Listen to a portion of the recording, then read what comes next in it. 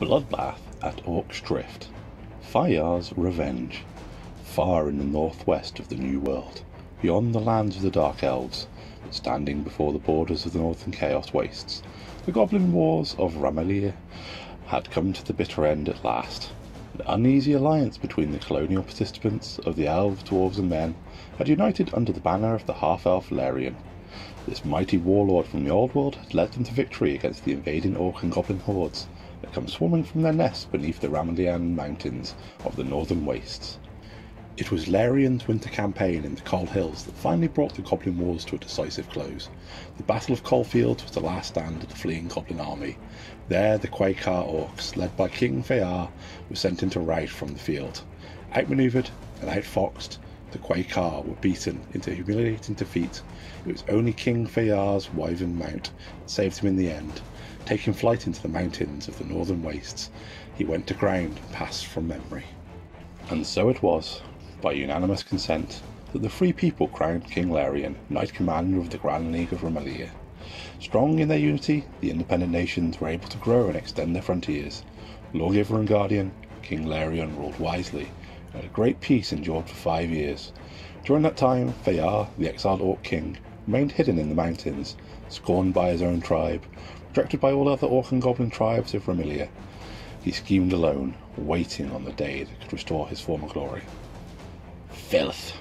Son of cows and scum of pigs!" spat Fayar, shoveling another pile of wyvern's dung into a bucket. With a hairy clawed hand on, the Orc slapped the rump of the huge winged reptile whose pen he was cleaning. The wyvern fluttered its wings and shifted slightly. Another deposit of wyvern droppings thudded to the ground. "Gah! All your bowers never still!" Fayar scowled. He dropped the bucket and spade, and with disgust and his habitual bow-legged walk, shambled from the pen. Growling curses to himself, Fayar stamped along the stone galley into a huge open cave that had been his lair for the past 5 years. "Bagrash! Bagrash, you snivelling vulture! Where are you? What's the word from the Quakar? Where are you hiding, you stinking worm?" Slinking out from the shadows cast by the flickering torchlight, the hunchbacked figure of Bagrash, Orc shaman of the Quakar tribe, crept forward. "Greetings, mighty king, scourge of the Northlands, crusher of hearts. Cut the belly crawling," Fayar snarled. "What's the word?" Bagrash's eyes narrowed. "They refuse you still, your awesomeness," said quietly. "Cursed mongrels," Fayar raged. "Cowardly filth holed up in their stinking hovels. King Fayar could lead them. King Fayar could claim the lands of the white-faced, ply-pushing dungheads in the south. But you're foulness, you must make them believe. Show them your power. Restore the terror of your name. Yes, yes, power, terror." Fayar cried and crooked his arms and held aloft at the stony roof of his squalid domain. But how? He pointed an accusing finger at Bagrash, a fanged grimace twisting his face. "What of the prancing half-elf, the fairy King Larian?" "It is the eve of the Ramaday festival, older Malik one," Bagrash replied. "The peoples of Ramelia celebrate their victory in the Goblin Wars. The King Larian waits at the citadel, the city of Palisandre, and his subjects journey there to pay him homage for his heroism in the wars." "Ah, celebration, eh?" said Fayar through grated teeth. Bagrash merely nodded. The raging king had fallen strangely silent, yellow eyes fixed on the floor in silent thought. Slowly an idea began to dawn on Fayar, and it was gradually taking shape. He began to cackle horribly. His throat, unused to the familiar action of laughter, began to swell and contract uncontrollably. "A jest, your vileness?" Bagrash inquired in a surprised tone of voice. Fayar began to whoop and howl like a jackal, his feet dragging into a strange, whirling dance. Of course, he wheezed and bayed. "What sport!" he raved. "Revenge! Sweet revenge! This they will never forget. Never! Never!" Fayar's deranged ramblings had risen to a frenzy of malice and spite. He gloated insanely, eyes rolling and teeth gnashing as he danced, his madman's dance of delight. Bewildered, Bagrash withdrew and made to leave. Sure of the Orc King's loss of sanity, just as Bagrash had tried, Fayar suddenly stopped and gestured obscurely. Eyes bulging, a rivulet of spittle dribbling down from his mouth, he squeezed his fists together, as if crushing a tiny bird with pleasure. "You will see," he hissed. "You'll all see."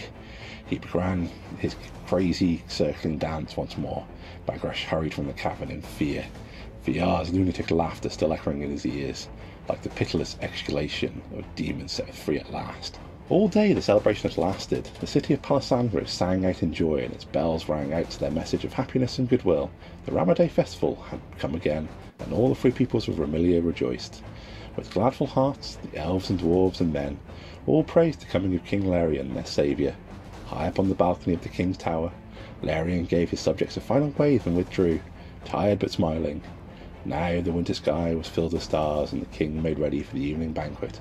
"Perion," Larian called to his faithful servant, "bring me wine while I change my clothes for the feast." "Gladly, my lord," replied Perion with a smile. Gracefully the servant bowed, then turned and ran gaily down the stairs to the cellars. Whistling a merry tune, Larian opened his wardrobe and cast an appraising eye over his large collection of ceremonial cloaks and robes. Still in little doubt, he looked to the royal bed where his doublet, breeches, hosiery, codpiece had been thoughtfully laid out for him. "The red, I think," Larian said to himself, lifting out his favourite cloak. Meanwhile, Perion was waylaid on his return from the cellars, where he found a pressing need for delay, sampling and tasting of many wines. Now, much the worse for drink, he staggered on, landing and tried to make some kind of sensible conversation with the steward of the citadel, who was requesting an audience with the king before the feast. "But that's just my point, old son," slurred Perion, slapping the steward affectionately on the back. "King's busy." He waved dismissively. "Give him a chance, will you? Hasn't had a moment to himself all day." "You drunken fool," said the steward. "I'm here for the king's banquet speech. You'll want to know what's in it." "Suit yourself," said Perion, tottering slightly. "Come on, then." The servant led the way back up the stairs, but he made a slow progress as he staggered his way.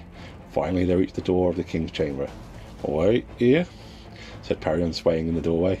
With much fumbling and rattling of the door handle, the servant entered. The steward waited impatiently, quietly fuming. A few seconds later, a gasp of horror came suddenly from his face. The king here. His face blanched, body trembling with fright. "What is it, man?" said the steward, pushing the servant roughly to one side and striding through the door. There on the floor lay the body of the king, curled and hunched in a fetal position. His hands clutched his groin, pained expression fixed to his lifeless face.